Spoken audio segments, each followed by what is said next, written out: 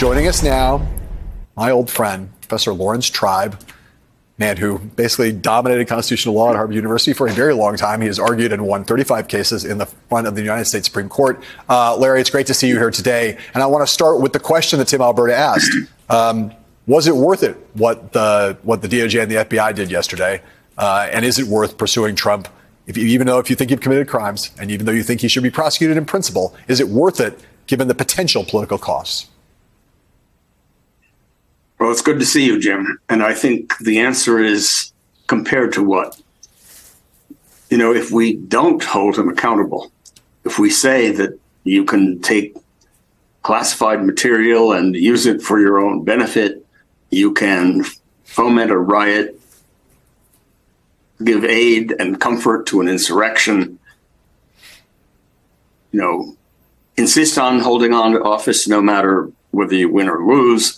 If we say that a coup is okay, insurrections are okay, crimes are okay if you're a former president, then we have really given up the American experiment. We have given up the rule of law. I think that is the highest price of all. That's what we cannot afford to do.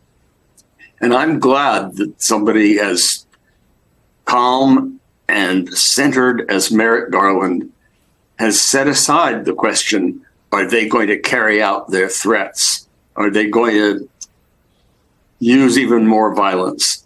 He's not asking himself that question. He's asking, do we have the goods?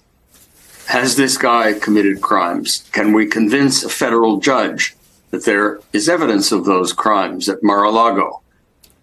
If there is, and if any other citizen would be subjected to exactly this kind of treatment, can we afford a country in which we say, we look the other way because it's Donald Trump, because he has led a cult, because he has convinced lots of people, many of whom are armed and dangerous, to take his side against the side of law and democracy. If we do that, we are lost.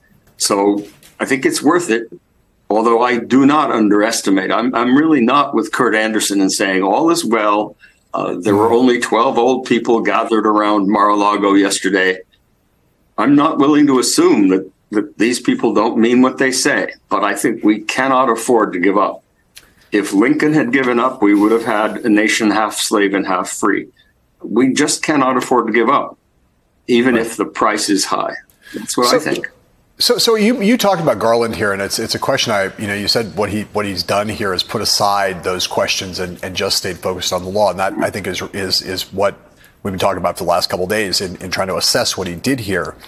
I found it very frustrating when you would hear people, mostly people on the left, who were kind of impatient with Garland and his kind of Delphic utterances about what he was going to do about January 6th and prosecuting Trump. People would be very impatient. He's not doing anything. They're not doing anything. We haven't seen signs of anything. The man why won't he do more? Why won't he move faster? And that goes up not just to the activist left, but goes all the way into the Biden White House. And I have to say that right now, in the context of what he did yesterday, it helps his credibility enormously to have been judicious and have been patient and have taken his time when he takes a step like this. That's not going to placate people on the right. But for people of goodwill in the country who are looking on him, it seems to me that having been, as I said, patient and methodical, that can only help when you decide to take a step like this. Well, I think that's true, but I would certainly lose credibility if I hid the fact that I was among the people who expressed impatience. I knew that Merrick Garland was a man of principle. I knew, having known him for 50 years, having taught him, having helped him select law clerks when he was a judge, I knew that he was not going to look the other way. But on the other hand, I'm a human being too, and I was damn frustrated. I thought, why the hell can't he show some thigh here? Can't he show some leg? Show us that he's doing something. I'm glad I was wrong to be impatient. I'm glad that, as you say, his methodical patience, the fact that he doesn't show his passion, show his anger about the violation of the laws of the country, but simply proceeds to find the evidence and see where it leads. I think, I'm glad that adds to his credibility now, because when you have the propagators of the big lie making up stuff about how, the FBI must have planted evidence here. It's like their claim that it was really the liberals and Nancy Pelosi who planned to have the January 6th insurrection and endanger their own lives and the lives of the Capitol Police.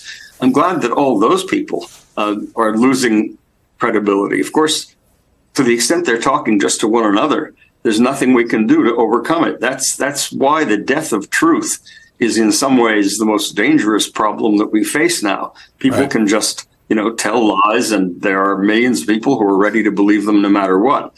But we have to proceed on the premise that truth will, in the end, prevail. I have to believe that. Otherwise, I would have wasted my life, and I don't want to believe I have. Neither do I. So here's my question I asked Joyce Vance in the last hour, and I want you to, I want to hear what you have to say about it. There's been a lot of discussion today about, given the unprecedented nature of what happened yesterday, and given the firestorm that it ignited, that again, people of goodwill, looking at the Justice Department and saying we must have transparency. The Justice Department needs to explain what this is all about. What are they looking for? What was the basis for this search warrant? They needed Merrick Garland to hold a press conference. And there's another group of people who say, no, that's not how it works. There's a reason why the Justice Department shouldn't talk about ongoing investigations. Charge somebody, decline to charge somebody. If they charge, talk about it. If they don't charge, don't talk about it. But there's the people wanting transparency are coming from, in some cases, the right place. I'm not talking about people on the right who are making that argument in a bad faith way. What's your view about what the DOJ should do in terms of transparency and explaining what happened yesterday? I think Joyce Vance got it exactly right. It's not just a matter of, following DOJ routine, burying your head in the sand and saying we don't care about the public hunger for transparency. There are good reasons. We saw in the case of Jim Comey and the trouble he understandably and rightly got into for violating those rules and telling all kinds of stuff about Hillary Clinton and how she perhaps wasn't chargeable but was grossly negligent. That's not what we should do. If we did that, then Trump and his acolytes would have a legitimate gripe. They would say, you haven't given us our day in court yet. You're trying us through press conferences. You shouldn't say what the basis of these searches was, because we haven't had our day in court. The fact is that under the rules that we've got, Trump has the inventory of the search. If he wanted to, he could basically say, here's the stuff they grabbed. Here are the 12 boxes. There's nothing in there that's dangerous or classified. And as some people have said, he should put up or shut up. But I think for Merrick Garland to satisfy the public thirst for transparency at this point would be a terrible mistake. He would be pulling a Comey. And I think that would be wrong. It would lead to justifiable complaints by Trump and really by everybody in the country who cares about fairness and justice. Well, of course, and I saw Mitch McConnell yesterday was saying, Merrick Garland, explain yourself. And I swear to God, the minute that Merrick Garland explained himself, Mitch McConnell would say, you shouldn't be explaining yourself. That's what would happen. I want to bring in our panel in a second, but I want to ask you one last question, Professor Tribe, because there was a lot of discussion yesterday about this provision in the federal code. The disqualification provision, which basically said, that Trump, if he were convicted of mishandling classified information, that he would be automatically disqualified from running for office. Some people said, hey, that's what this is all about. Other people said, no, that wouldn't apply. People kind of fell over themselves interpreting that provision in the code one way or the other, kind of like that. And I think you have a different point of view. Think that both sides are kind of misunderstanding what it's about. I think for clarity's sake, it would be good for you to talk about that. Sure. I think both sides are wrong. The people who say that was the point of this raid are certainly wrong, because there's at least a constitutional question of whether that disqualification could apply. It puts the cart before the horse to think that that's what Merrick Garland had in mind. It would only apply in very limited circumstances, and that's definitely not the point of this search. But the people who say, oh, no, you cannot add qualifications to the presidency. The Constitution says that all you need to do is be a resident, be a natural born citizen, be 35 years old. They are assuming that when somebody commits a particular kind of crime that Congress says is very special and disqualifies you, that's like adding a qualification. But it isn't. It's not like saying, well, we're going to now say you have to have a college degree, or you have to have a record of having paid your taxes in order to run for president. This isn't adding a qualification. It's saying that certain people, otherwise qualified, lose it if they commit a crime. After all, take the example of treason. Can you imagine that Congress wouldn't have the power to say that somebody who was convicted of treason but then gets out after serving 20 years, 30 years? Can you imagine that the framers would have thought, oh, Congress has no power to say that a traitor cannot run for president? Of course it has that power. In fact, Jefferson in 1814 wrote a letter giving that example, saying the list of qualifications doesn't mean that the legislature doesn't have the power to say there are certain limited circumstances in which somebody gets disqualified. So it's a close question.